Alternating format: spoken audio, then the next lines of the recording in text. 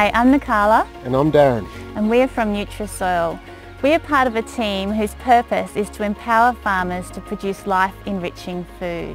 Here at Nutrisoil, we produce a unique worm liquid which farmers use to coat their seed, in furrow and as a foliar application. This in turn increases the light capture of plants and the abundance and diversity of life in the soil. Food grown in this system has higher nutrient integrity, uses less fertiliser and has a less chemical load, which is healthy for humans and the earth. We're thrilled to be silver sponsors of the National Regenerative Agricultural Day, celebrating sacred regeneration of the earth. Hello everybody and welcome to our hearty Regenerate podcast. We've got a beautiful lineup of people today.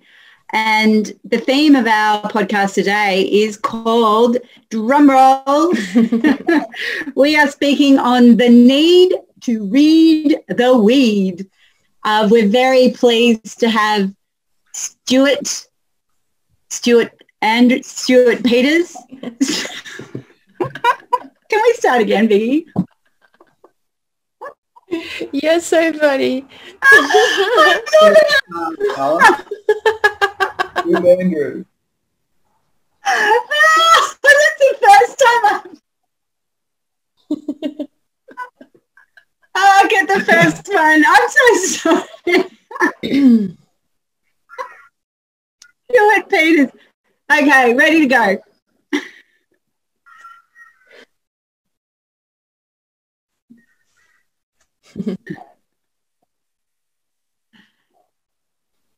Hello everyone and welcome to our very hearty podcast today, and we're just leading up to our National Regenerative Agriculture Day, Farmers and Foodies Hijacking Valentine's Day, and we're really super pleased to have Peter Andrews with us and Mike McCosker. Now those of you who don't know, Peter Andrews is from Tarwin Park and he's one of the gurus from natural sequence farming, so we're really pleased to have you. Hello Stuart, how are you today? I'm good, thanks, Helen. How are you? Great to see you. And also we've got Mike here. Mike is Mike McCosker. And I'd really love to hear from you, Mike, about your story and sharing your story around, you know, what it was that changed the way that you did your farming practices.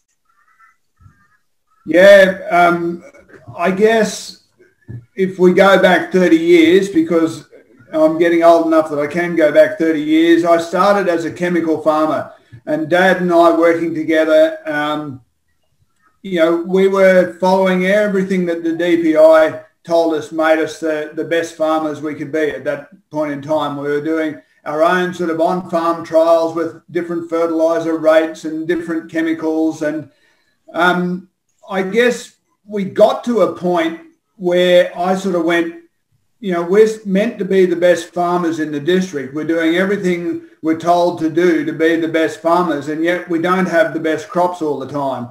Next door, we had very traditional farmers that used to farm the country, you know, 10, 12 times between crops. And we had one really wet winter where they actually had great crops and we had horrible crops. And I started to talk to Dad and say, well, you know, what's going on here? So started to look at other things. And at that point in time came in contact with Arden Anderson, and Arden was teaching biological farming. Now, what was really interesting was about the same point in time, I actually had a chemical poisoning event. And the solution to my health problem actually became a change in diet. So I got sick with the chemicals and my thyroid collapsed, and the doctor sort of got me back to about maybe 70% health. You know, I had great days and terrible days. And when I started to listen to Arden, and he was talking about how we grow our food and how important that is for, you know, the quality of that food. And at the same time, on my own personal journey, I found that when I changed my diet, I went from 70% health to 100% health in the space of 3-4 weeks. And so that was a real awakening for me where I went, hold on, I've really got to question everything that I've been doing, because I'm now learning that there's a different way to view nature, that there's processes going on in nature that actually work for us, and yet here we are spending our whole time trying to kill things and set up a crop that, just one plant out of many that could be growing there.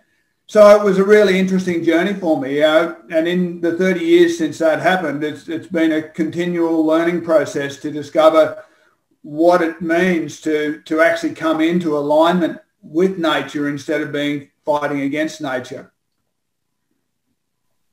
Kelly, I'm going to bring you in because it's really interesting. You and I are always doing the asking questions of everyone. I'm actually going to throw something to you and ask you, what was your journey and how you started with regenerative agriculture? Because I think everyone's really interested to hear that. Not many people know your story.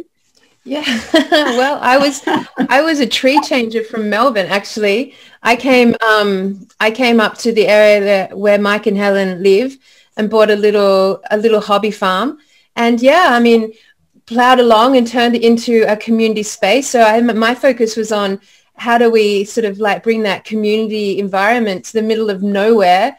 And so I set up a bush cinema, and I used to screen documentaries basically once a month, and cook homemade breads and soups and grow the vegetables for the soup, and started to invite a community to attend, those who were interested sort of in alternative thoughts and topics. And in doing that, generated an audience who sort of had never met each other, tended not to sort of be the pub goers, and didn't really have another place to connect. Sort of in one night, on the first night, we did a crystal bowl meditation. I know that's a bit woohoo for our farmers, but we did a crystal bowl meditation, and it was on a Wednesday night in the middle of winter. A terrible, terrible time to organize an event. And like 50, 60 people turned up. And in one night, a community literally met each other who had all been sort of scattered around the region, kind of like in an hour and a half around my little hobby farm. And they all sort of turned up on one night and connected, and a community sort of formed in my backyard. And we went from there. And so that's how I met Helen and Mike, actually. And as we sort of continued on through the years and the community grew, and we sort of got into, I was very obsessed with alternative building and how to basically build this space using like very minimal resources, just what we could find on the ground or in the forest or at our local tip, which, as everyone here would know, is akin to our local Bunnings, and built this space. And then, of course, the drought hit in 2017, and when that hit and everything just sort of started dying around us, it was very much like an apocalyptic event, watching first of all your hard work in the vegetable garden, and then your fruit trees, and then suddenly your animals didn't have enough food, and having to deal with what that meant. And it was a real life-changing event for me. And then obviously watching the communities collapse, and the pubs close, and the schools close, and the local stores close, and then your bigger trees starting to die, and then the riverways drying up, and all of that sort of took place in front of my eyes in a 3-year period. And that's when Mike, Helen, and I sat down and said, well, what is drought? How does drought even happen? Like, what is the mechanism behind this? Does it have to be a part of Australia's story forever?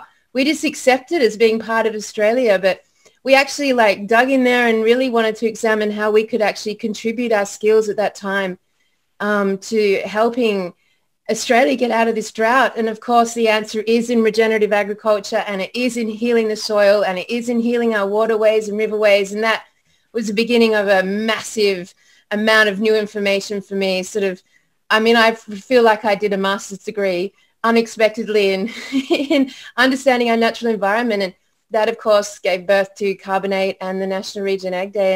And eventually here we are in 2021 with Regenerate, the podcast. So that's how I entered the situation. So for me, every time we meet these amazing guests like Stuart, it's such a privilege because, we've been watching and reading and putting all the pieces together sort of in our home offices. So, it's really wonderful and an honor to be in connection with sort of the founding community leaders in this space. So Stuart, thank you so much for being on. So I'm fascinated. Tell us about your story, Stuart, how you ended up where you are today and what's led you to this moment in time. Well, I guess in some ways I probably wasn't given a whole lot of choice. I grew up in this. My father, Peter Andrews, who a lot of people know of, had this ability to look at the landscape in a way that nobody, well, at least people around this time, have not been able to do. And so I grew up with him while he was learning. Now, I don't know whether anyone's had to be around someone to try and learn while they're learning. It's very difficult. And when you are a pioneer and not necessarily very good at distributing a message clear and cleanly, it is very hard for those who are trying to learn at the same time. So there was a considerable amount of friction, I guess you'd say, between PA and I growing up. So things were tense, life was difficult, finances were poor, and all of those things. So I guess in some ways it probably restricted my ability to learn for quite some time. And this would be not a story different to a lot of farmers out there that have, been in a farming business and dad's been running it for the last 50 years and son's now 50 or 60 and still waiting for a shot. This is the same story around and around. But it was only through circumstance, because of PA's doggedness at wanting to get this information out, that his concentration on the core business, the financial side of our business, was let go, and so he found that, or we found that he couldn't no longer keep the finances going for the bank. So the bank decided that the only thing they could do was to foreclose on us. So that brought Megan, my wife, and I into the fray, where I could see that if I didn't do something, we would lose Tarwin Park, which was the core behind PA's work. So we went out on a limb, and keep in mind that I'd always worked on the farm, never actually earned a living. So I don't know whether anyone's been to a bank to try and get finances when you've got nothing behind you. It's rather challenging, I could say. Anyway, we somehow, I don't know, the universe was on our side. We managed to achieve it. PA was not exactly the most receiving person to allow that to happen. But anyway, we got through it. And that's really where my journey started. This is the thing, that I'll talk about our training program as we go through, but part of our ability to learn is that we need to be out there doing it. Otherwise, it makes it very difficult to learn. So all the time that I spent with PA, I could look back and say, well, I don't know that I necessarily learnt anything, but I'm sure I did. It was just going into the vault in my head, but I could never actually do anything with it because he wouldn't let me do anything with it. So once Megan and I had to take over the farm, now it was up to me. One of the parting words of PA, because he is a pioneer and he can be a little bit grumpy at times, he said to me, you will F this up in 2 years. I went, well, thanks for the encouragement, PA. Fantastic. I will move forward and let's see what happens. Well, see, it just so happens that there are a few crossovers between PA and I, and one of the parts that I got was stubbornness and a desire not to be proven wrong. So, I took that and I ran with it, and I value all the work that he did on Tarwin Park and everything that he's done, so that, it forced me to understand clearly what I'd been taught over those years of working with him, more just through following and watching. But it became more key then, because I had to actually do it. So I had to use my observation skills like he used his to understand what it was that he was doing and why and so forth. So, I guess really that was in 1999. I was 28. So I was probably, for a lot of farmers, I was probably fairly young to take over from their dad. Most of them would be still, waiting at the age of 50 to get a shot. But, through circumstance, I was pushed in there early. I believe that was the universe trying to drive NSF forward. And that was my role, to try and help drive drive that forward and support PA in what he was trying to achieve. So we ran the farm. So for about, from 1999 to 2012, we ran the farm as a beef cattle trading enterprise. In the time we were upgrading the NSF infrastructure and, trying to understand as much as I could about, all of that information that it was been locked in my head for the last 20 or 30 years. So during that period of time, the first Australian story came out with PA on, which a lot of people saw. It was still holds a record as a number of viewers that watched it. A fellow by the name of Dwayne Norris signed up to be PA's PA, his personal assistant. And Dwayne worked with PA for about 7 years trying to help get this information out. And during that time, he wanted to get a training program up. But through different circumstances, they weren't able to achieve it. Anyway, Dwayne decided after 7 years of working with PA, which I must admit is a record. I think apart from me, there's nobody else that would beat Dwayne in the length of time that they've spent with PA in direct contact. He's a fairly heavy unit to be around for a long period of time. And so Dwayne, he's been able to stick it out the longest, but he decided then, I think for his own mental health, he had to do something else because he just couldn't make anything work any further. So I went to him and said, Dwayne, you wanted to get that training program up, let's do it. Now, a number of things had to happen for that. I had to feel that I had something to offer to other people, and I had to have the confidence to go out and stand in front of a group of people and deliver this information. I believed I had reached that stage, so I said to Dwayne, let's do it. No idea how to go about it. I don't know how to run a training program. I'm a farmer. But let's just do it. We've got no money. We'll just start doing it. So we did. Between Dwayne and Gwyn and myself, we sat down and we built this training program. It was pretty simple, a pretty simple format. It's about teaching people to read the landscape. So in 2012, I think it was May 2012, we ran our first training program. And from there, it's gradually grown. And, I think along the way that's helped because the information that we deliver is PA's information that he gauged from the Australian landscape. It's not his way of farming or anything. It's got to do with the Australian landscape. So his work pad, his map is the Australian landscape. He was able to see how that functioned without humans being involved and then understand how can we allow that landscape to still function the same way and yet conduct our farming practices. And so we then simplified his information down into chunks that people could understand. And so, here we are today. We started in that first year, I think we ran 2 courses. The first course, we got 12 people attend it. I think the second one in that year, we had about 8 people attend it. So that was 2012. Last year, we had 20 courses listed down. COVID obviously put pay to quite a number of those. This year, we have 17 courses listed down. And, some of that, we have a maximum of 20 people attending the courses.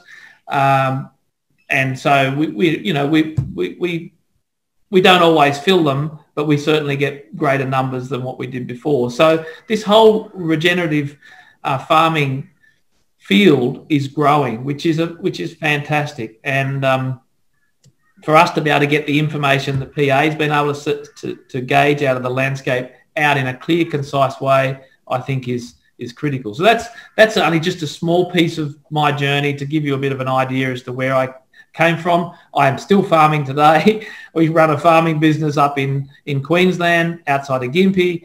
We have pastured chickens for eggs. We have pastured chicken meat birds. We have grass-fed lamb. We have pastured pork, and we have cattle, grass-fed cattle. We're not selling the beef as grass-fed beef. We just use them as tools like everything else. So, it's pretty full on. I would probably suggest that I've bitten off far more than I can chew. But anyhow, that's pretty traditional with the Andrews. Thanks, Stuart. And I think it's probably pretty traditional with all farmers generally. We always bite off more than we can chew, and that's just part of being us, isn't it? I think so.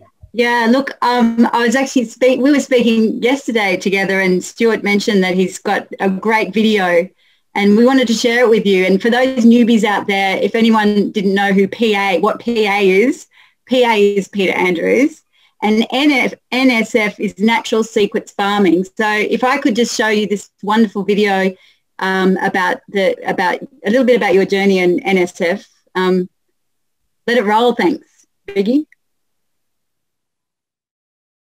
I would say the key essence of natural sequence farming is plants were managing water. That's what built the landscape. So it's really key that people that are involved in regenerative agriculture start with plants and water, and how plants are the engineers that build everything. And then all of the other things from their toolbox that they want to fit in there as part of their regenerative journey, that's fantastic, because that will just help build the system. But you must start understanding how the landscape functions first and foremost. My name's Stuart Andrews from Talon Park Training, and we run training courses teaching people how to implement natural sequence farming into their landscape. The key component is about understanding how to read a landscape and how then to implement natural sequence farming, so increasing our productivity at the same time as building our environment. Talon Park Training started at the home property, the property where PA, Peter Andrews, did all of his trial work, I guess, on natural sequence farming, and that's where I grew up. And in 2012 we decided to start a training program to help deliver the information that he got out of the Australian landscape to people in a clear, concise way and with practical components, so they know how to go home and introduce that into their own landscapes. It's a learn by doing type course. The motto is slow the flow, let all plants grow, be careful where the animals go, and filtration is a must know. Now what I say to people is, if you can go out into your landscape and you can have that list with you and you tick off every one of those things in everything that you do, then you are moving your landscape forward. In other words, you are grading your landscape. Once people realise how they can read the landscape, it really empowers you, because you do come out of it with the attachment to the landscape. How you act from there is entirely up to you. What we offer in Talon Park Training is a complete package. We're looking at all of the functions that grew this landscape. We're not just taking a piece out where we're saying, oh, we're just going to rehydrate the landscape. Once we start talking about all plants and why those plants are important, it really is invigorating for people to go home and then look at their landscape and then work out their plan as to what they're going to do.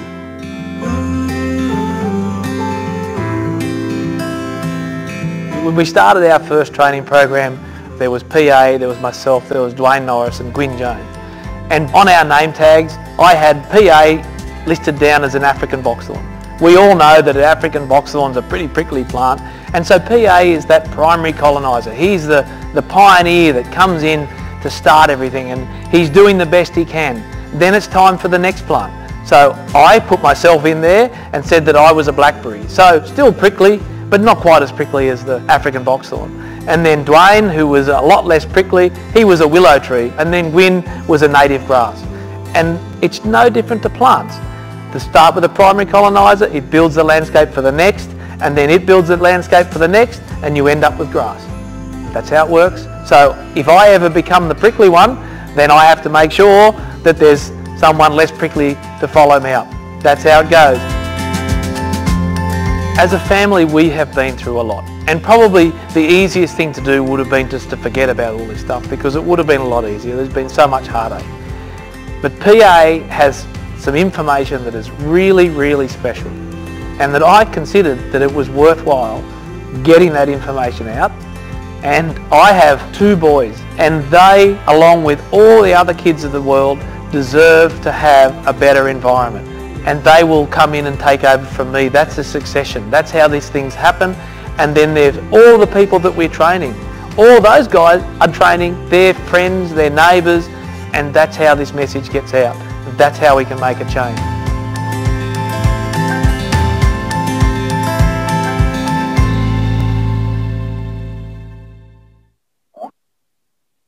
So that was a beautiful snapshot around natural sequence farming, and I'm really excited to have Gwyn Jones on our podcast today. We've now got 2 Joneses and 2 McCoskers. Stuart, don't you feel left out? And Gwyn has actually been working in the natural sequence farming space for some time. Hello, Gwyn. Lovely to have you on our podcast, our Hearty Regenerate podcast. Thank you for letting me come in. Yeah, so I just wanted to ask you, you know, we've just had a beautiful conversation with Mike and Stuart around what was the thing that, you know, helped, you know, what's your background and what it was that you saw that started you into that path of getting into regenerative agriculture? Well, for me, I'll probably go back to when my father asked me to go spray thistles, and I probably would have been about, 15, and the knapsack was bigger than what I was. And when I started to spray the stuff, I just noticed there's more thistles coming up. Then after that, decided to use a hoe. And what got me was that where I used to go chop the thistles out, and you've got to go down about that deep to get the purple bit, I always found earthworms around where the thistles were. And then one day, for some reason, I chopped something somewhere else, and I realised that there were no worms. And I thought, well, that's a bit weird. I thought I must have worms everywhere, because everywhere I dug where the thistles were, there was worms. And slowly but surely I started to realise it was the thistles were actually producing the soil around the worms. And that was one of the triggers for me that got me to start to think about on a dairy farm, why am I actually trying to take out a plant that's the only plant that's actually producing the worms that I need to get the topsoil to get things going? So for me, that was a big trigger. With the NSF, it was 2006 drought. I've been consulting for many years. I run my own consultancy business. I was on, probably you call it a national circuit. PA was with that one, Christine Jones, Martin Stapper, and Peter turned around after a couple of times I caught up with him and said, look, do you want to come up to Jerry's place? And he started teaching me, and I had spent 5 days with PA up there. But this whole NSF stuff's so important. It's like the chapter that's missing in agriculture. And I think what's happened is that we've come from a situation where we had the Australian Constitution was set up after the Federation drought. Then we've ended up with people sort of saying, oh, water's important, and yes, it is, but there's a lot more we need to understand it. There's a daily water cycle, there's a biotic pump, there's a heap of stuff that we're still trying to get our hands around it. Yeah, so I think out of the, you know, with your journey into the NSF, all of your learnings, what do you think is the thing that you wanted to share with you know, in terms of your learnings around that? Was it a process of slowly understanding the way nature worked, or was it you know, your own experience of being a farmer yourself, or what was that thing that I just wanted to let you know that our audience is very broad, so I think they'd be fascinated to know about that NSF, you know, that aspect of it. For me, water is life. As an agronomist, whether my best soil clients or my worst soil clients, if they've got no water, guess what they've got? Nothing. And that's where this focus on water's got to come back. We're moving towards desertification in Australia, to be quite blunt. There's, they call the Great Southern Migration, which is the weeds from up north coming down south. It's not the weeds coming that way. It's the fact the environment's drying out and the weeds are simply just following it along. From my perspective, I think the thing that I try and understand with NSF and weeds, and probably one of my strengths is looking at plant succession, because all plants are in a succession. So when we start thinking about weeds, personally, with NSF concepts, I tend to say, well, don't class it as a weed, class it as a plant, because a weed, really, what's happening is that you're making a decision that it's got a negative value. And this is the whole crazy thing, that it's still a plant, it's still working in a plant succession, and also a lot of the weeds we're finding have actually got a positive feedback loop. In other words, they're there for a reason, and they're actually raising the successional order. Whether we want them or not, that's our decision. Yes, so Gwyn, if you were to if you were to think about what sort of a weed you are, what would you call yourself?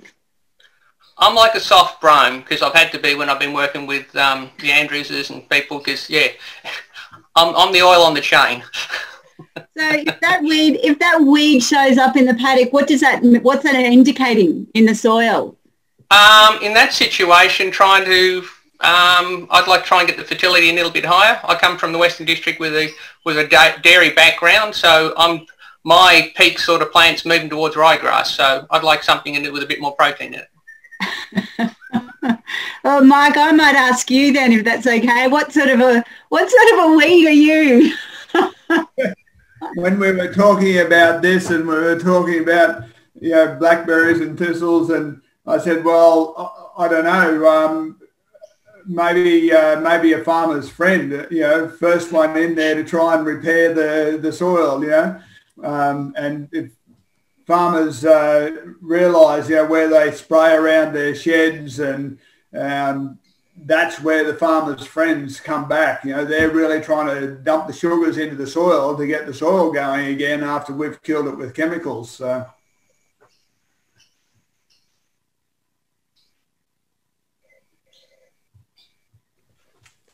Helen's talking without being unmuted. Yeah, you're on mute, Helen. Yeah, I just because I've been in this journey of regenerative agriculture, and it's fascinating, the successional plants. And I don't know, Mike, if you wanted to talk about that soil brings through different weeds and different, successional, depending on the soil. Did you want to share that, or Stuart, who wants to take up that question? I'm happy to take it. Oh, Gwyn, sure.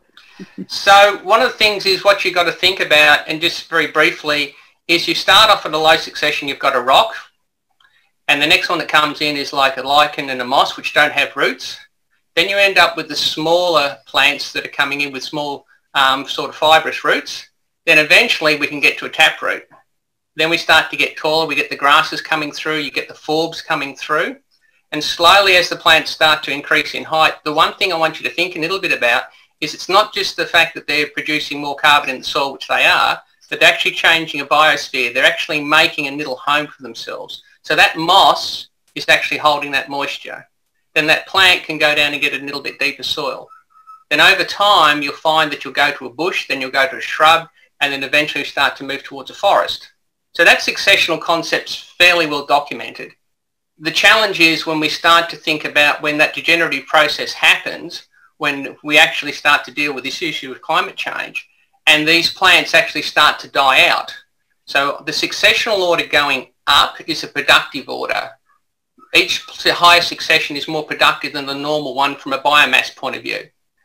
But what is actually happening is that when the successional order starts coming back down, we start to find that the plants become less productive and more protective. So a typical example of that one is that if people have overgrazed, the plants that are being taken out are the ones that are the ice cream, and the ones that are tough, the ones that are high in silica, the ones that are toxic, the ones that are thorns are starting to replace it. And the plants are there as guardians to some degree. And if you can start to understand the form and the function of each of those weeds, then you can actually work out where you are in that plant successional order and also which way you're heading. So I use the term pastures tend to tell you where you are. Weeds tell you where you're going, whether you're going forward or whether you're going backward. And unfortunately, a lot of the Australian landscape is going backwards. So we're seeing these more protective plants coming in. We're seeing cactus migrating down, and people saying the cactus is coming into the region. No, the environment's degraded, and now the environment's degraded, the plant is simply reflecting it. So if you think about a weed as an indicator plant, and ask yourself, what's it indicating?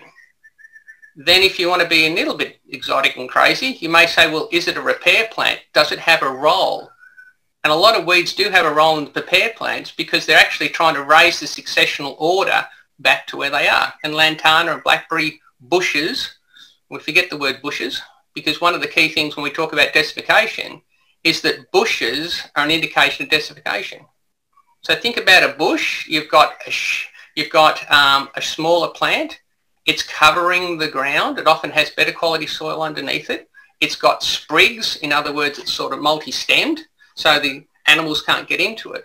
And that's an indicator of sort of desertification. So when people start saying, I'm getting lantana coming in, think about what's the soil underneath.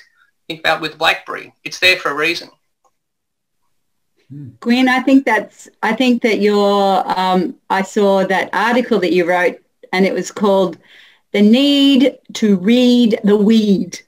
Yes. and this is the thing. I think that as farmers, we go out and we just spray, and we're actually really this knowledge is really key in regenerative agriculture. Absolutely key, because if you don't know what the weed is and what the weed's actually doing to repair the soil, then you keep on doing the same thing with the same result.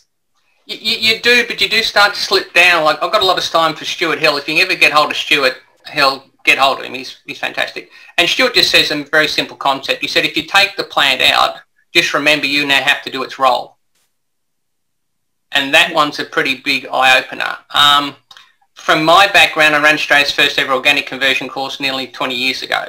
And when we did our preliminary surveys for that, for the dairy farming, which helped set up dairy industry up there, is mastitis was number one, and number two was what? Weeds. And if you go to deal with a lot of farming groups, in the top sort of 5 issues, weeds is coming up in that top section. Technically, it should be water coming up as number one, but we've still got a long way to work on that one. But people are feeling very confronted. But in actual fact, as we're dealing with a degraded landscape, the actual protective nature of these plants coming through is starting to dominate. And, you know, I've done field days. We've ended up with 65 people and Biosecurity Australia there and everybody's dog there. Once we start talking about the plant succession and we start moving off this issue of how do we kill it, the question is, what is the environment that the weed is in, and can we change the environment? And that's when NSF comes in to try and raise that successional order. So with just a very simple concept, if I've got 2 bits of dirt, could be garden, could be whatever it is, if I've got the right conditions for a single weed seed to grow, it will grow. If I've got 1 million seeds in the wrong condition, that plant in the wrong condition is not going to grow. So that's supporting what Stuart's always said, is that, you know, when we try and take out the weed because we want to try and get rid of the seed burden, it's not the seed burden we're worried about, it's the environment. Change the environment and then the plants will change. So we've got to focus back on this concept with NSF and water, is how can we regenerate, how can we renew this landscape? And part of the mental concept, which is a barrier, is that if we start thinking about, okay, I'm going to put in a contour, make life simple. What's the first thing that's going to come up on your banks? Weeds. And then if you get onto this whole issue of dieback. Okay, so can I go on a bit longer, or I'm taking a lot of time up? No, go for it. This is where we've got as much time as you need. Okay, so that basically is a why. So your root system, you've got a root coming along and it splits in 2. That's your fibrous root system. The other one you've got basically is a tap root going down. So what is happening is that a lot of people are wanting, particularly in a grazing situation, they're wanting the grasses. Now Stuart says, and I think it's very wise in what he says there, is you can still have a monoculture of grass, different species. So what is often happening is that when you've gone and you've got the grasses, they'll actually build up the surface layer of the organic matter level, which is great, and building carbon is essential, but building carbon is a byproduct of the plants. Remember that one. So then when we're dealing with grasses that die out, and if we take Queensland with buffel, what is the plants that come in? They say it's the weeds that come in. So you've gone from grassroots like this. This literally has hit an ecological climax. You've actually got, when you've got dieback, you've got an ecological collapse. That's how serious it is. Then the taprooted plants are coming in and taking the nutrient from down deeper and bringing it on the top. They're starting that nutrient cycle. So if we take the word weed and we sit that to one side and we say, what's it indicating? A lot of the plants that are coming in are taprooted plants. Whereas previously we had the fibrous plants, which are relatively, the feeding is mainly on the top, and the next lot of plants that's come through. Then when you talk about woody weeds, Okay, so woody weeds mean you've got a bigger plant on the top with a bigger root system, remembering that 50% of the plant's underneath. It's actually pulling the nutrient down. It's got to go down into deeper ground to get more nutrient to cycle it up on the top. Now, the next thing, if you wanted to go a little bit further, is that when you've got a protective plant, so it's protecting the landscape, when it lands on the ground, if something was high in protein, it'd break down fairly quickly. But when you get this coarser material landing on the ground, it takes a long time to break down. And that's a natural phenomena because you actually want the organic matter sitting on the ground for an extended period of time. So it's a self-adjusting mechanism. So once you start to ask yourself, why is that plant there? And then say, is it an indicating of, what is it indicating? And I've got 14 different categories on those ones. And then start to say to yourself, okay, and take the word nitrate weeds. So if one message needs to come across very simply, a lot of the weeds that are to do with land degeneration, but your nitrate weeds, your marshmallow, stinging nettles and those type ones, it's when you've got too much nitrate in the ground. So what a typical example of that one is, you ended up with 2006 drought. I wrote a book called Better Farming coming out of that. Then we've gone through this drought.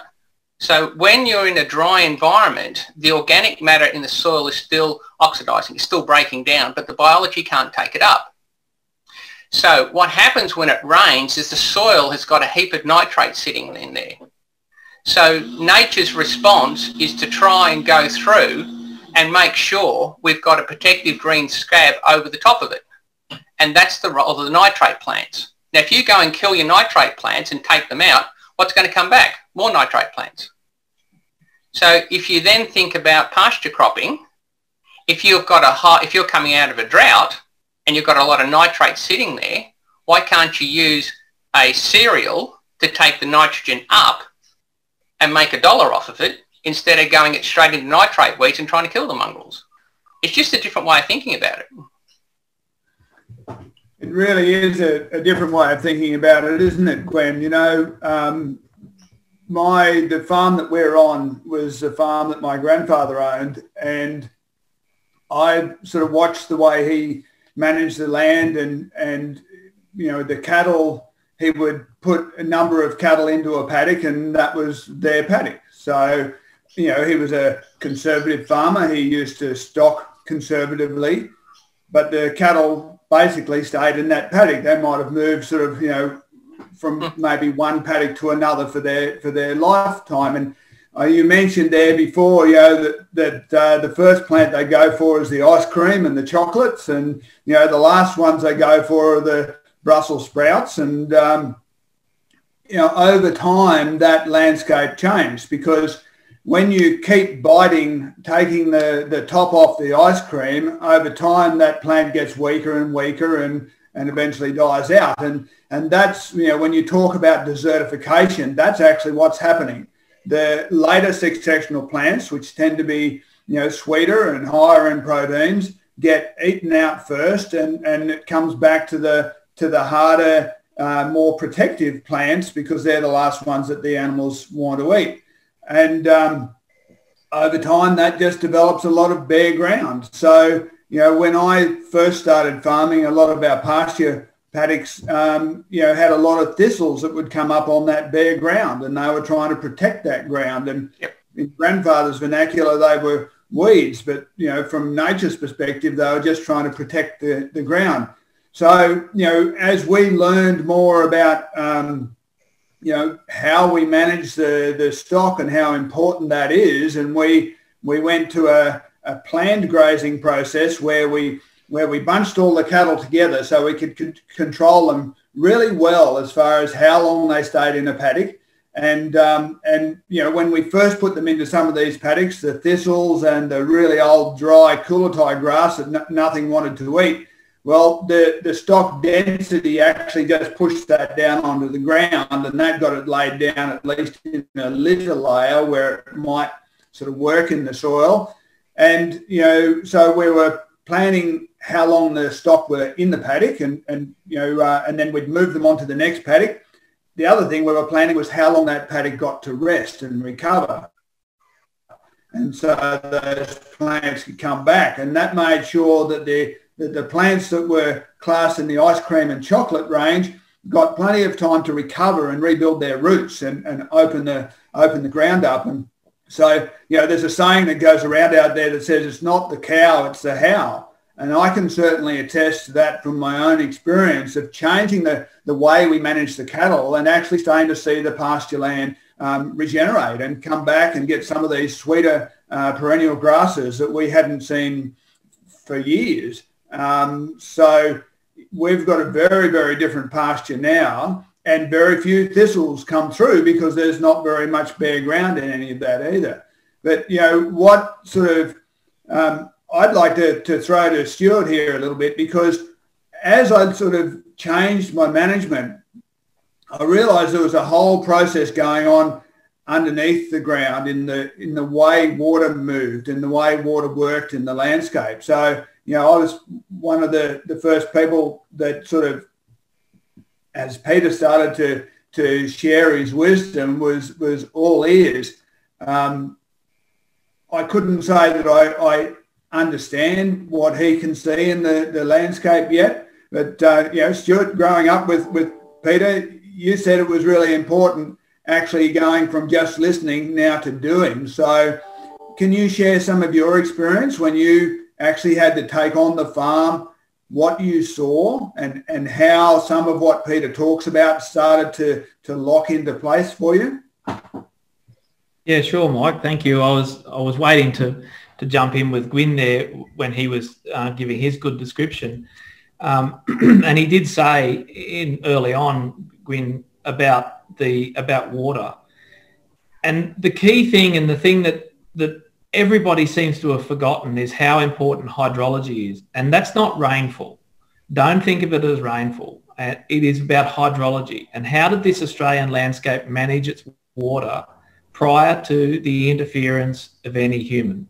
Aboriginals or whitefellas, doesn't matter. Now, what it was able to do, it was able to create these series of steps and ponds. So the landscape was hydrated from the land above. It was also fed fertility from the land above. So the big open floodplain areas that we see today were all being fed by the hills that surrounded them, the mountain ranges that surrounded them. That's why those areas became so fertile. We seem to have forgotten that. And in our dividing up of our landscape into paddocks or into, land ownership titles, we just focus on what goes on in that piece of land. So we're just thinking about the rainfall that falls, and we're thinking the rainfall is going to fall, it's going to go into the ground, we're going to capture it, and that's it. And we think that's as far as it goes. But no, that's not how this landscape evolved. The landscape evolved as one whole unit, not a series of divided up pieces of land that we have today. So what we need to do is we need to go out into the landscape and understand where were the parts where the recharge was taking place. In other words, the water was going into the ground, fertility was being built and captured, and then it was being distributed down to the lower land. Understanding the whole time there's one energy that's making this process happen, and that's gravity. And we get that for free. We don't have to pay for it. It's there 24 hours a day, and it's either working for us or against us. So gravity would be carrying both the water and the liquid nutrients through the profile of the soil to feed all of the plants on the bottom side. So just draw a picture in your mind. I think the easiest way to do any of this stuff is to go back out into your landscape and draw a picture, whether it's on your land or somewhere else. But if you imagine a pond of water, and the pond of water is sitting slightly up the slope, that pond of water now is feeding everything below it. So if you see a dam, you can see on the bottom side of the dam, you'll see the plants are greener. As you get further away, it starts to dry out. Potentially right at the bottom of that, you might see a scalded area, and that tells you that you've got salt moving. That's all driven by that dam. But no one ever thinks about the dam as being a source that is driving the landscape. So what we need to do is we need to set up our landscape as it functioned before, and that is with these series of steps where water can move through the profile of the soil, not so much over the top. It's only the excess that runs over the top. It moves through the profile of the soil. Whether you're on floodplains or on the side of a hill, doesn't matter. It still functions the same. The difference on a floodplain is you've got generally an aquifer in there which has a greater storage capacity. Once you move up onto the slopes, it's your clays. They become your aquifer. That's your storage. That's your bank. That's where you are storing your fertility and your water. But most times today, that doesn't even get wet because the water sheets across the top, and so your aquifer or your storage area never gets filled. So that's when the sequence comes into place that Gwyn was talking about, where you start with a succession. So your succession would start if you had a step. On the bottom side of your step, you'll have your repair plants come in. Those plants are going to build the fertility to feed the landscape below it. The water that is captured in the pond behind becomes the mechanism to move the fertility. So if we have no water in our system and the water isn't stacked up in the landscape, it can't move the fertility, which means the fertility just stays in one spot. And so you get build-up of fertility rather than fertility moving down the slope as it once happened. And the trouble is, I think, as farmers or any of us, what you can't see is very hard to believe or to understand.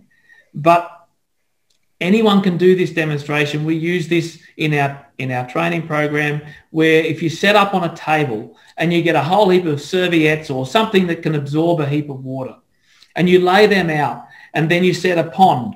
A pond could just be a dish. Grab a baking dish out of the cupboard, sit it on the table, fill it with water, then set some of your serviettes draped over the side so that as it transmits the water up and over and back onto the serviettes laid out on the table, then you watch what happens. And you'll see that the water is gradually moving. So those serviettes are replicating your soil, your high carbon soil, because you're building carbon as you go. More plants, more carbon, better the system is. So more organic matter. So that's representing the movement of the water through the profile of the soil. Now that's being fed by that pond sitting at the top. Add another part to it. Add fertility. The fertility can come in the form of coffee grounds. So add a pile of coffee grounds where the water is coming out of the pond and watch how it's now distributed across through the landscape. That tells you everything you need to know. That's how a landscape functions. If you don't set it up like that, it's not functioning how it once did. Everyone can go home and practice that, do it on their table and see how it functions. Once they get that in their head, they can then start to piece together how the landscape works. So as Gwyn was talking about earlier about plants, you know, the plants, doesn't matter about all of their individual roles. The key for plants is that if they are green and they are growing, they are capturing the energy from the sun, capturing carbon from the atmosphere and putting it into the soil. All plants, all plants. Now, if the landscape is devoid of fertility, then you get the ones that are, like Gwyn was talking about, the deeper rooted, the tap-rooted plants, bigger leaf matter, because they can capture fertility from the atmosphere. They don't require it necessarily from the soil. If they need it from the soil, then they can go deeper down than the grasses that are around them. They will build that fertility a lot faster than grasses. Grasses are exploiters. Grasses grow as a result of the fertility that was built by plants before them. No other way. And going back to your discussion about the cattle and how we manage the landscape, that is key. Cattle, sheep, any of the hard-hoofed animals that we run today in this landscape, which I must tell you, if you don't already know, did not evolve in this landscape as it evolved. We introduced those animals into it, so they are unfamiliar with this landscape, therefore potentially very damaging. And they do damage, if we don't manage them correctly, they damage these key bits of infrastructure where the ponds form to start this hydrological process. And that's what's really key, that we understand that. Our animals are definite tools that we need, but we also need to manage them and understand where they will perform the most amount of damage. Now, go back to your question, Mike, and you asked me about what my experiences were. When I took over running Tarwin Park, we ran horses. I would have to suggest that the horses weren't managed that well. PA will tell you he was doing experiments. You can believe whatever you like. It doesn't matter. Either way, it was an experiment and it showed how things operate differently. We, as in Megan and I, changed from being a horse-run property to being a cattle-run property on a rotation. The horses were on a rotation of sorts, but it was a very poor one. And so the plants were simplified back to, you know, a lot of our repair plants, which were coming in to repair the damage the horses had done, whether it be compaction, overgrazing, whatever. Those plants were coming in. That's our repair mechanism. We must understand those plants are key to start the system. If we don't have them, we can never start the system again. The next thing I've realised is that if you're not careful with the way you manage your livestock, your cattle, your sheep, if you go out with a view that the vision I want is I want all grasses. If that's the vision you want, you will get it, because the way you manage your animals, you will end up driving it to grass. But do you really want that? Now, this is the part that was really key for me, is that I thought that's what I wanted until I got there and the landscape told me that wasn't what you wanted, because the landscape was not able to be supported over a long period of time with just grasses. It must have diversity. You must have a series of these other plants coming in to rebuild the fertility that the grasses utilise as an exploiter plant. And unless you understand that, I think Gwyn mentioned it earlier, where if we drive our system to being a monoculture, you can have 10 species of grass. I don't care. That's a monoculture. That's all grass. If you drive it to that level, eventually it will fail. It's just a matter of when. It's already out there. Buffalo grass up here in Queensland is a prime example. That plant is very dominant.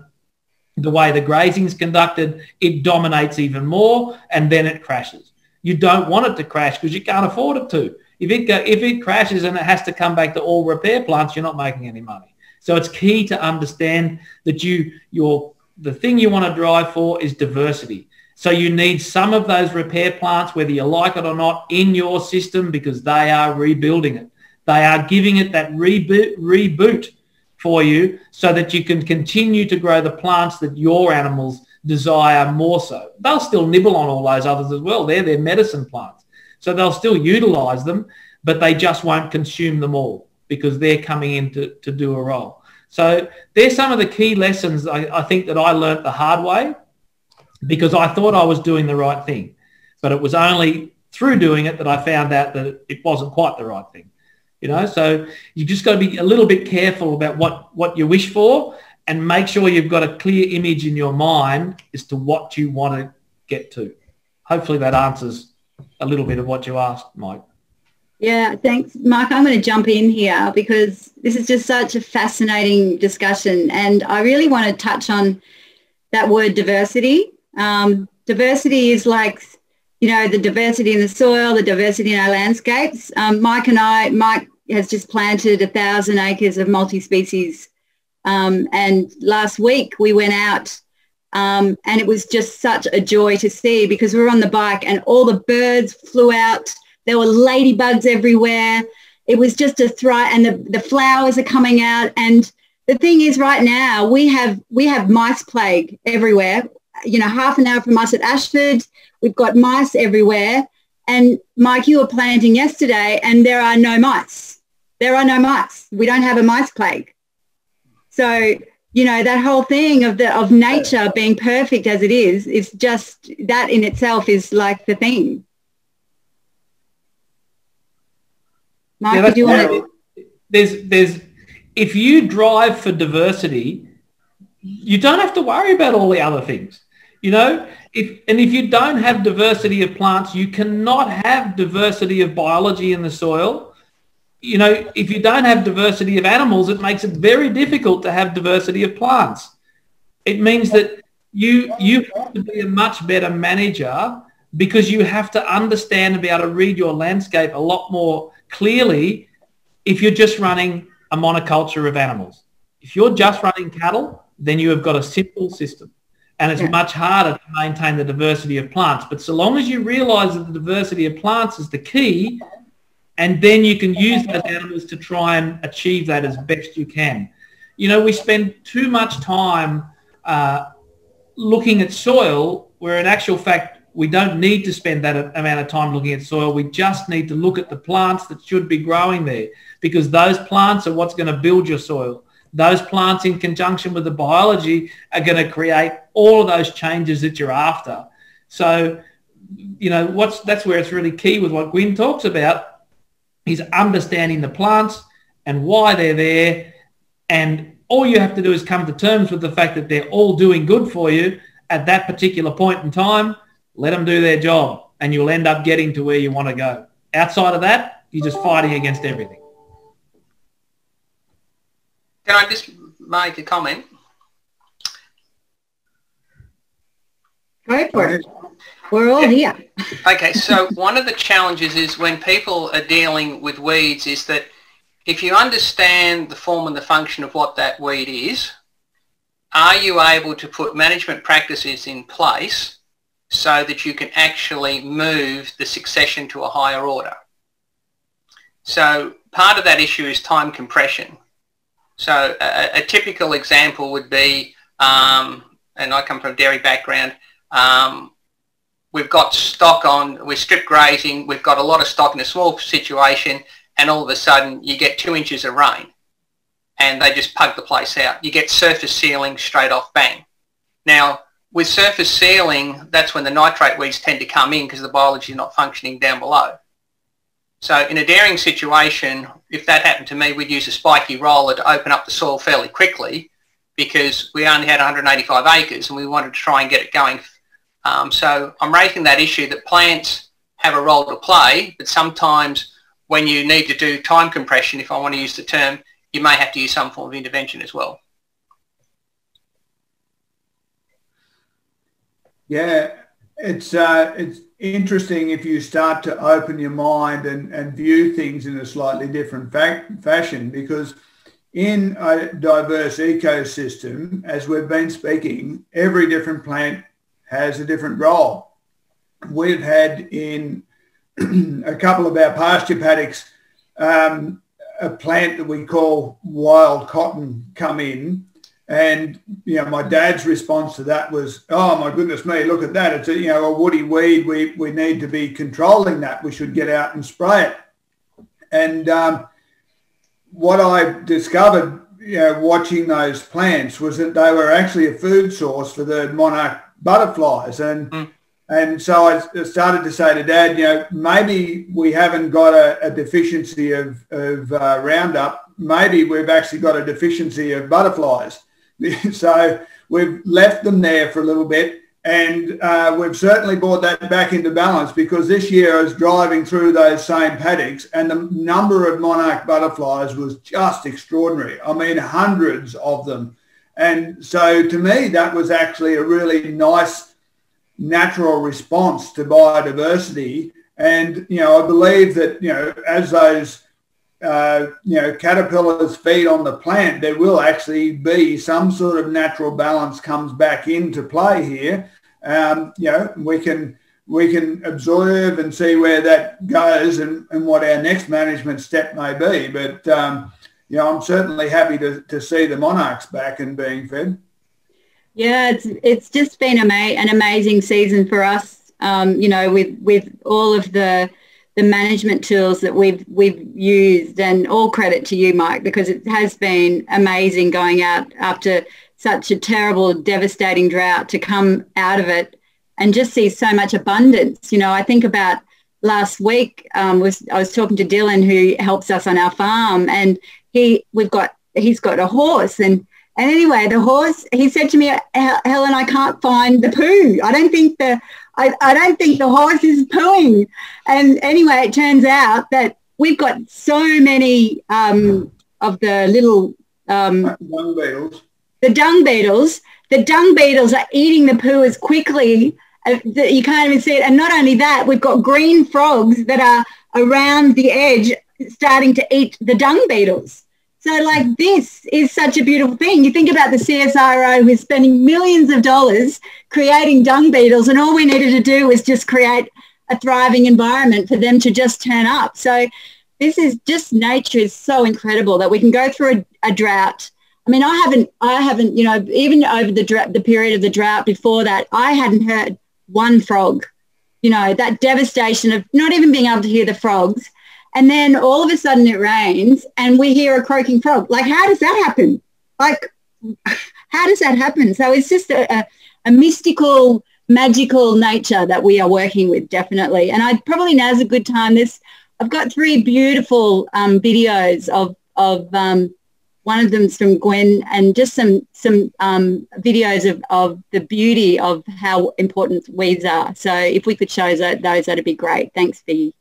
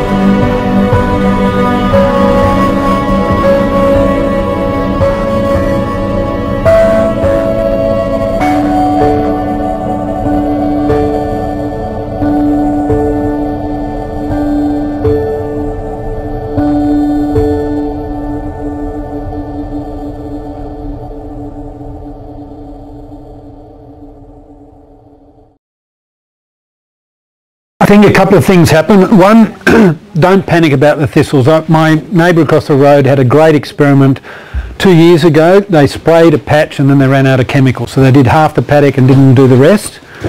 They killed all the thistles and carrot weed and all the other things they were trying to kill then, and they all disappeared.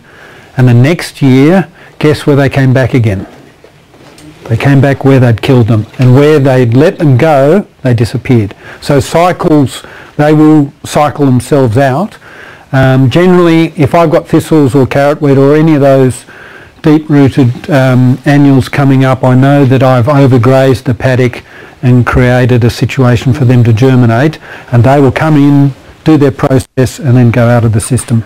So those kind of disappear on their own? They disappear. And the last experiment we did was in 2003. As I said before, I used to be a chemical, and I got paid to go around killing weeds. And I had some chemical left in the shed, and in the middle of the drought we had a bit of a wet period came back in, and I had a whole lot of paddocks that I'd chewed bare. So rather than throw the chemical out, I got a contractor in to come and spray, and we only had enough to do one paddock. So we sprayed one paddock with the MCPA amine to kill flatweeds, thistles, and we didn't do the other 3 paddocks that we sowed.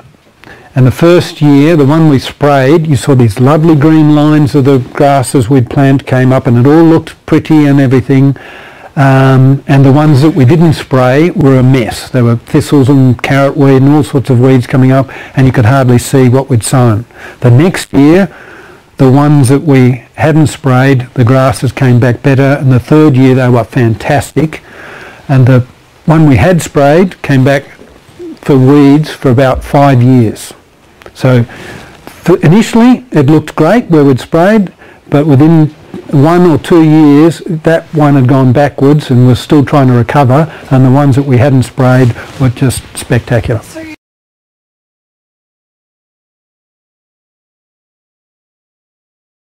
And when you come back to the serrated tussock, I've got a property I bought, it was nearly 100% serrated tussock, and it was onto the block of stuff I had, and I bought it to get rid of the serrated tussock there.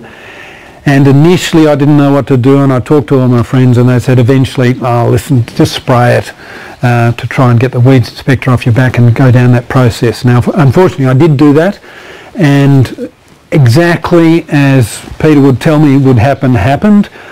Yes, we killed the serrated tussock, and I've got some photo things here that show it all. The first thing that came back were the flatweeds, and the second thing that came back were thistles and other big weeds, and then the third thing that came back was serrated tussock. And the last thing to come back, it takes 5 to 7 years, were the native grasses and that. So I made a situation there where the weeds had a kick start for 7 years, and now 7 years later we're trying to get back to get the good competitive grasses, because if you look at this one, that's got kangaroo grass growing up through it, and that one there's got microlina growing through it. The native grasses will outcompete serrated tussock, but flopyronate, the chemical they use for killing serrated tussock, will kill serrated tussocks. Well, they won't come back for 7 years after you sprayed it. Serrated tussock will come back 3 years after. So you're creating a lovely environment for serrated tussock by spraying.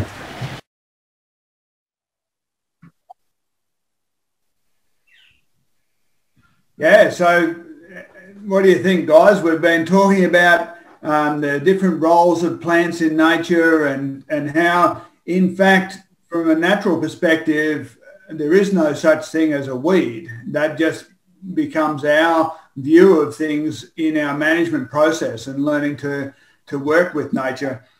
When I was talking before about changing the way we move the cattle around the landscape and making the pastures more diverse and thickening up so there was no bare ground. You know, one of the things that I saw in that was all of a sudden the rainfall was actually going into the soil instead of running off and filling up our dams. And in the first little bit I had to, manage the water fairly carefully, but I figured that was a good thing now because it was in the soil rather than running off. And if you think about that, bare soil is a bit like a tin roof, and so we get this rainfall that all runs straight into the creeks and down the rivers and runs at speed and does a lot of damage to the riverine environment itself. And so I think, in natural sequence farming or in some of that discussion, there was a talk about, slow the flow. And when we get ground cover there, now we slow the water down and a lot of it goes in. And, when we were messaging in Carbonate around, how important carbon in the soil is and how this impacts the whole drought process. And, well-structured soil rich in carbon holds a lot more water. And I remember back to doing a property planning thing, and CSIRO had done a study somewhere and somebody had come out with a figure to say that Australian farmers were only 21% efficient with the rainfall that we received. And I thought, that's pretty extraordinary in one of the driest continents on the earth, and we're only 21% efficient in our water use. And that sort of got me looking into this whole aspect of holding it in the soil and what happens there. And I'm aware, some work that Gabe Brown did where when his soil was only around that sort of 1% soil carbon, the most rainfall that could move into that soil was about 2 inches over an hour. And, sometimes we can get big storms where we might get, 2 inches in 15 minutes or half an hour. So most of that water's running off. When he did the same sort of measurement, when the soil got up to about 8% soil carbon, that same soil could take in 32 inches an hour. So that means that we could get our whole rainfall in 1 hour and it'd all go into the soil, which I thought was just extraordinary. And if we extrapolated this out, this water holding capacity, I worked out, we've got a local dam here, Copeton Dam, and it's quite a large dam.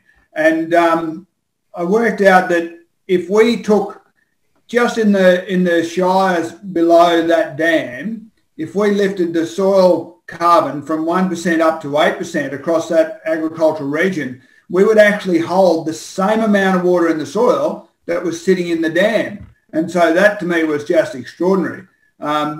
So, I hear about how water can go into the soil And I know with natural sequence farming, this stepped approach, it's hard to understand because it's happening out of our view. And I can see that if we get the water into the soil, then the water will move through the soil. But I really want to know how this links to our river systems, because our rivers in the drought just go dry. And I'm sure they didn't go dry before because the fish wouldn't have survived some of the huge droughts we had, around the turn of the century and things like that. So what was the system that was working there naturally? Well, a number of things have happened, in the last 200 odd years, and to some degree even prior to that. Our rivers have incised. So our rivers never were the deep channels that we see them as today. And it's interesting because we came from England, we came with a drainage paradigm. So what has happened is we for a start, we call all of our rivers, our creeks, our flow lines are all drainage lines. So that automatically says to you want to drain the landscape. Well, we've done a very good job of doing exactly that. So as good a job as you do out on your landscape with managing your plants and building carbon, because gravity is still working against you in some ways, that water that you get stored in the ground is still moving to the lowest point. The lowest point, in most cases, is that river system or the creek or the gully. So then that's now your limiting factor. So that is now going to carry away all of the good work you did in the surrounding landscape. So, and there's another part to that as well, is that drought, Australia is known for its droughts. That's not going to change. It's been like that for a long time. So we go through these series of dry periods. Droughts are probably something that we've caused in the way that we've farmed, but dry times are a part and parcel of this particular landscape. The thing is that we go through those dry times, and this last one, for good parts of Queensland and New South Wales and probably Victoria as well, have been quite severe. We all know that. And even the really, really good managers struggled to keep good ground cover.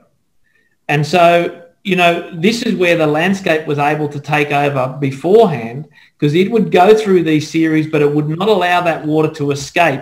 Even if it made it to the flow lines, it would create these series of ponds. So it would slow down the speed that the water in the fertility could leave your landscape, gave it more time to soak out. Because as the landscape's dry, generally what happens is we go through these periods of it's drought, fire, which has become more prominent in the last little while, and flood. That's the succession. That's happened through time. And so generally what happens is flood follows the drought. And so the flood usually comes the rain. Unlike this year I think we were probably a little bit lucky where we got gentle rain rather than dramatic big storms, but most times a drought breaks with big rain events. And so our landscape is vulnerable. If we've made a choice to keep animals on, which, a lot of people still do that, then our landscape's deteriorated even further so that we lose all of that water. That water ends up in our rivers, our flow lines, creeks, whatever, and runs away. With it goes our fertility. Pardon me for interrupting, but you said the rivers are in size. So what I'm seeing out there now, these really deep river channels, are you saying that the landscape didn't look like that? Never. No way. That's part of what we do in our training course. We take people out and we teach them how to read the landscape, how it used to be. The pattern is still there. PA uses this analogy. He says the landscape is like a dinosaur's skeleton. So what he does and what I do and anybody else that's able to do this, which is a learned thing, it's not something that you necessarily naturally are able to do. Well, PA probably was, but I had to learn it. And that is that you go out in the landscape and you can look around and you look for pieces. Quite often you can find the dinosaur's head and you can find the dinosaur's foot, but you can't find the rest of it. So what you got to do is piece it back together. So by doing the things that we talk about where you put a contour in, you link back, say, the dinosaur's head with its foot or whatever, so that you're joining that landscape back together. And once you do that, you can see how the landscape used to work. prior to the incision or even the movement of our creeks and rivers. A lot of them have moved. If you go when I go out onto a floodplain system, you can look and see and determine whether today's river is running in the same position that it was running 200 odd years ago. And you can know that by looking across the floodplain. You can look to see whether the land on that floodplain rises up to the river or goes down to the river. If the floodplain goes down to the river, then it's a new position. If the landscape actually goes up to the river, then that's the original position. Now, most people can't grasp that concept that the creeks actually, or the rivers actually ran on the highest part of the landscape, not the lowest part of the landscape. And it was plants that enabled that to happen over a long period of time, which is why we're on here and we're talking about plants and all plants, because they're so key and so important, because they are the managers of the landscape. Not us, not our animals, plants, and plants only. And as long as we get that firmly in our head and realise that they are the rulers and they can do everything we need them to do, then we are going to move in the right direction. What we need to do as land managers or land stewards is we need to assist the plants to be there. That's what we need to do. So what we talk about in NSF, we've got these now eroded systems that have been, the drainage lines or whatever have cut deeper and or moved. We need to reconstruct those so they can be in series of ponds, and then our surrounding landscape gets linked back to those channels, and rather than referring to the river or the creek as being something completely removed from the rest of the landscape, they become one again. So the dinosaur skeleton is actually coming back together. At the moment, it's all separated and it can't possibly work. And so that's why this information is so powerful. And the sad part is, as humans, we don't look at this first. We look at the landscape and we say, oh, I'm going to buy that piece of land over there and I'm going to run cattle. But you never ask the landscape. Never once did you ask the landscape whether it was capable of running cattle or whatever it might be. It doesn't matter. Cropping doesn't matter. And so the information that Gwyn was talking about with plants, you use that as part of your assessment. You can look at that. The plants will tell you what it's capable of doing at this point in time today. And that determines where you start. And then if you start looking at the hydrology, you fix that first, then you can start to build a landscape, so you may end up getting to where you want to go rather than starting at a place where you shouldn't be to begin with. Does that make sense? Yeah, I think, Stuart, I'm just really loving hearing about how we really need to observe our landscape, and not just once every now and again. And for those people who are, from the city and they're not farmers, you can do that too. Like if you've got a little local waterway or a creek or a river, it's been really interesting. I've actually been taking my kids down. I've got 4 kids and I've been taking them down for a swim every day for the last 2 weeks. And, I actually, in the past, when my kids were little, we used to go swimming in our river and it was always the same level. Even if we didn't have rain, it was always the same level because all the springs were really healthy. But now, because we've had the drought, what's happened is that, our springs and our aquifers have really suffered. They've taken a big toll. And, over the last week, we've seen the river really high and then flowing. And then yesterday we went, it was hardly flowing. And normally, those aquifers and those springs, the groundwater, the underground groundwater should be holding that steady. And that's not happening. So us observing that and knowing that as farmers, if you're an irrigator and you're observing the river and what's happening, everyone now needs to really see, open their eyes and see what's going on around them. Because if we lose the health of the rivers, that's an indication that we've losing our underground water, an indication that we're not looking after our landscapes. And so we need to have a different, we need to really take a different look, really look with our eyes and our senses to see what's going on in the landscape. Yeah, just going back to what Mike mentioned earlier, and he talked about where he talked about the rivers lowering and that, you know, rivers are running dry, where the view is that the rivers are always running water because of the fish and so forth. But that wasn't actually the case. The Murray River would run dry, but it would form into a series of ponds. Now, the water hadn't stopped moving. The water was still moving. You just couldn't see it. So the pond you could see, but there was still water moving through underneath. So the water in those ponds was still okay because there was water moving through the profile of the soil. That kept it oxygenated, kept it clean and working well. Since then, our rivers have incised and now they have water in them for longer. Some of that's due to the infrastructure that's been put in, big dams that, you know, do releases and whatever for irrigation. Once again, thinking about the river as just a drain. It's just a conduit to send water to pump it somewhere else, rather than being a linkage with the entire landscape. Where these rivers were much shallower and they would dry up into series of ponds, but those ponds were windows into the landscape, which said to you, yes, there's now only a pond there, but the surrounding landscape is running at that level. So that water is all out in the landscape. Now, instead, it's all in the river, but it's only in the river for a week and then it's gone to the ocean. We never get it back. You know, it's a complete change around.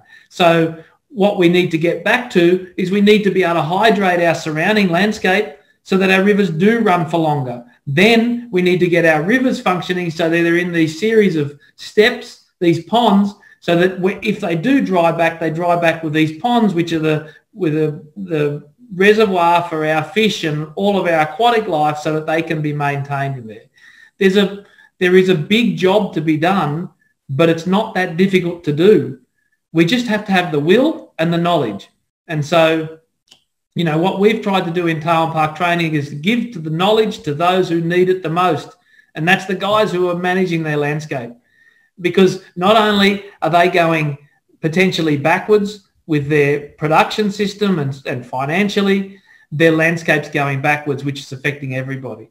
So if we can get farmers empowered to know how they can fix this themselves, not have to pay for someone else to do it, and not have to spend a lot of money. PA uses this line all the time. If you are spending a lot of money to do this, then you are doing it wrong. And that is really key. It should not be costing you a lot of money. This landscape built all by itself with no one, with no money, nothing. It just built itself with the plants, the water, and managing the energies that come as a result. So we have energy that comes in for good or harm. And the determining factor is our management of the landscape as to which one it is. So currently we make our landscape devoid of plants, whether it be through, you know, spraying, ploughing, overgrazing, doesn't matter. So now we can't even harness the energy from the sun. We can't harness the energy from the sun. We can't possibly capture carbon and store it in the ground. We get rainfall coming, and because we don't have the plants, the rainfall runs off. So now we've got gravity beating us. So gravity is carrying away our fertility and our water. You manage those two energies, you've got it solved. It's as simple as that. It is so, so simple. And I think that's part of the problem and part of the frustration probably for PA over all these years is that the message is so simple. People go, nah, can't be that easy.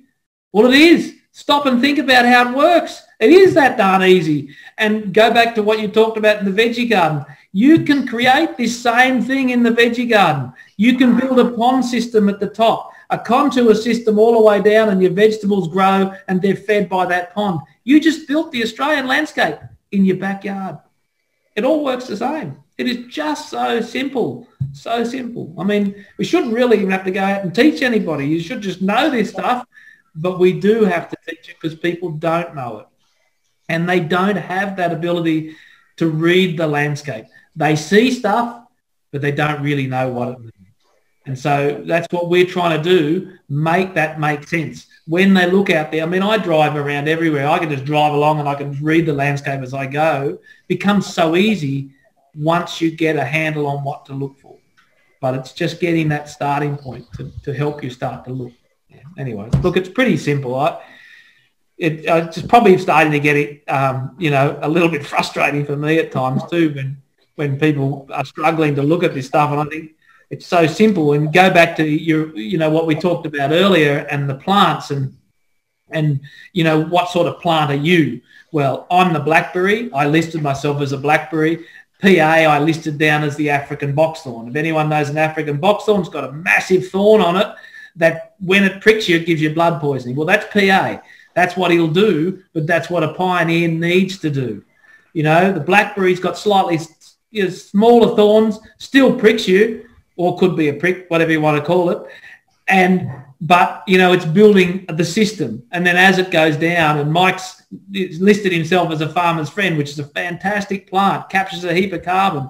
But you have all of these plants coming into the system to build it and build our landscape from the bottom right to the top. So, we see our landscapes dying and we think, it's terrible, but we can fix it. It can all be fixed. The plants will do it for us, but we haven't got time to wait, like Gwyn talked about. We need to be able to help them. And Stuart Hill talks about if you're going to remove a plant, then you have to be prepared to do its job. That's it.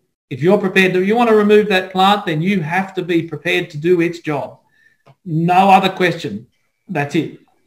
So for all those people who run around doing what they believe is good work, removing certain plants out of the system to build it, but they don't replace it. They don't put another plant in that can do that same job. I'll give you an instance. So willows, certainly down your way. Willows are a very controversial plant. PA loves willows. I love willows. They are a fantastic plant. But it doesn't mean you're setting the landscape up to only have willows.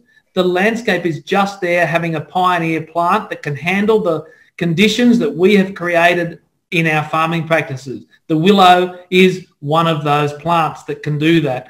But it doesn't stay there forever. And this is something that I wouldn't have known either, except for the length of time that we were at Tarwin Park, that in that 30 or 40 years that we were there, I saw the succession from willows to the native plants. So for all those guys who are out there who have got a love for native plants, I have no issues with you there, but you've got to realise that the conditions that those native plants evolved under are not here today. We have destroyed that. So we must start with plants that are capable of building the system back to the point that those plants can now grow. And on Tarwin Park, I saw casuarinas, the river she oak, growing up over the top of the willows and taking the willow's light, and then the willow dies. The willow gets sick and gets attacked by grubs and it's decomposed. Bang, there you go. You've just created that, but that poor old willow tree, who is generally a very much hated plant, did that. But it took 30 or 40 years to achieve it. Guess what? We want to see results tomorrow. Sorry, doesn't happen. We've got to be prepared to wait. All of these plants can take time to do it, but they're all working in a positive way to get there. We just have to be able to open our mind to realise that that's the way it's working, and then work within it. Don't work against it. Stuart, that is just such phenomenal information. And I think we have to do this again. Definitely. We'll have to have a part 2. So before we go, Stuart, would you like to share with our audience how everyone can get in touch with you? Yeah, sure. You can go onto our website, which is tarwinparktraining.com.au. So you go onto there and you can read about what we do in our training program. If you're interested in attending a course, you can sign up through there. It's all set up. Our oldest son, Hamish, he's our IT man, so he's been able to set all of that up for us. We originally started our training courses just at Tarwin Park, but we left there back in 2014, 14 I think it was. And so when we were there running the training programs, people would say, "Oh, can you come to my area? Can you come to my area? Can you come to my area?" And we sort of go, "Oh, no, we can't." It's difficult because it's about building a reputation, I guess. So when you go to someone's area, you're actually going to get someone to attend the course. The other part is that I have to be able to know enough to go to a landscape that I've never seen before, to run a course that's valuable for those people, because I'm not interested in doing something that isn't going to be of value. And so I had to reach the point where I was able to, once again, I had to reach the point where I was capable of running a course. Then I had to reach the point where I was capable of running a course anywhere. And it is different. You go all over the landscape, and there's different landscapes everywhere. So you have to be able to do it. Anyway, now we do it. So this year we've got courses running in Queensland, New South Wales, South Australia and Western Australia. So we are getting about. And so, you know, we may well come to a town near you at some stage. And if anyone wants to run a course, you don't have to ring me. Say, listen, I'd like to run a course on our place. I believe we've got a good representative of people around here that would want to attend. And I just go, no problem. We'll lock in a date. Whatever the best time of year is, we'll lock in a date. Let's advertise it and promote it and see. If you reckon you're right, you get the numbers, we'll run the course. You get enough people, we'll run it. No problem. I'll go anywhere. Doesn't matter. Because this information is really, really important. And it's a pity that it's taken so long to get it out there. And I don't want that to take any longer, because, you know, people need this information so that they can start to, you know, build their landscapes. Thank you, Stuart. That's just for your passion and your dedication to you know, all of this work. It's just such a tribute to you and what all of you and your team are doing. So thank you very much. That's just awesome. Gwyn, what about you? Is there any way that people can contact you? Yeah, you can go gjones@healthyag.com. And if you want to send out that need to read the weed, I think that's a good starting point. Wonderful. Okay, well, thank you. Yeah, thanks very much, everybody. What an awesome discussion. I think it's been very helpful, helping farmers and consumers alike, you know, start to get a better understanding of what it means to manage the Australian landscape and how important that is. So, yeah, thanks for coming. It's been an awesome time. There's one other thing I'd like to say before we go, because your audience is probably quite broad. For those people that are not farmers out there, that are people that eat food, you need to realise that you're the guys that have all the power. Because of how you purchase your food, that determines how farmers run their landscape. So if you determine that you want to eat quality food produced on a call it whatever you like, but on a regenerative farm, then you have to be prepared to pay a little bit extra, because quite often it costs a little bit more to run that operation. But that encourages more farmers to then farm that way. You have all the power. The poor old farmer, he is just doing what he can to survive and produce the food in the best way he can. And to support him, you must buy quality products. I can't stress that more. It's so important.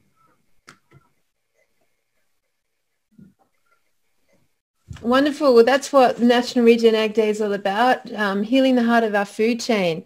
So guys, that is literally the most silent I've ever been on a podcast. I actually did not say one word. It was a fantastic amount of information, so inspiring. I can't wait to follow this up with the NRAD audience and really push your course, Stuart. And Gwyn, your documents, there's so much information there. It's going to be a pleasure to get behind you guys and really push our audience into alignment with all the work you're doing. So thank you so much for being on this amazing podcast.